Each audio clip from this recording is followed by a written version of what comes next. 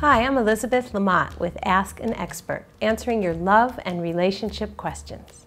Today's question is, this is my first holiday as a single mom.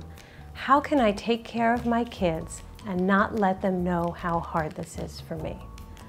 Well, first I want to assure you that you are not alone. The holidays can be really tough for a lot of people, and I do have some tips. The first thing I want you to do is think about your favorite traditions from holidays in the past, affordable ones that you can make sure that you do again this year. Maybe there's a certain dish that you always cook together as a family, or a certain song that you always sing. Make sure you make time for those old traditions this year, because with that continuity is going to come security for your children. That's going to help them to know that everything is going to be okay.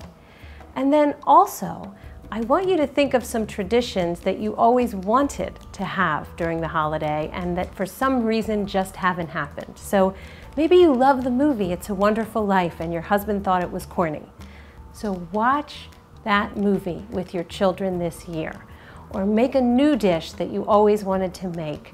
Come up with some affordable new traditions to make this holiday stand out as having some special parts to it.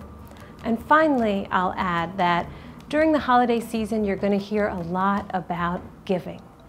And sometimes we actually give best through taking. And by that, I mean take the time to tell your children how much you love them.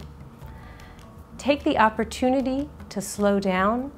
And above all, this holiday season, take good care of yourself. Connect with me at YourTango.com/experts/Elisabeth.